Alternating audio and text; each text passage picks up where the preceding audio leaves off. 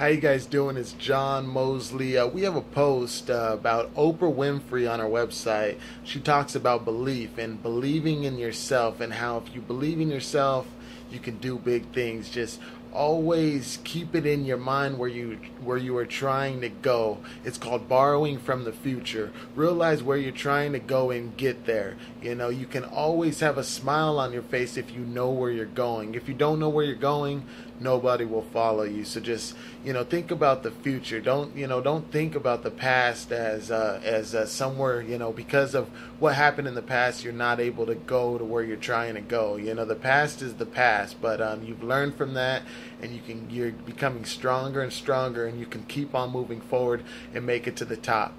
Tough times don't last. Tough people do. Check out our post about Oprah Winfrey on belief. Click on the link at the bottom of the video and check it out. It's very, very inspiring. This is John Mosley, and I appreciate your time. Thank you for listening.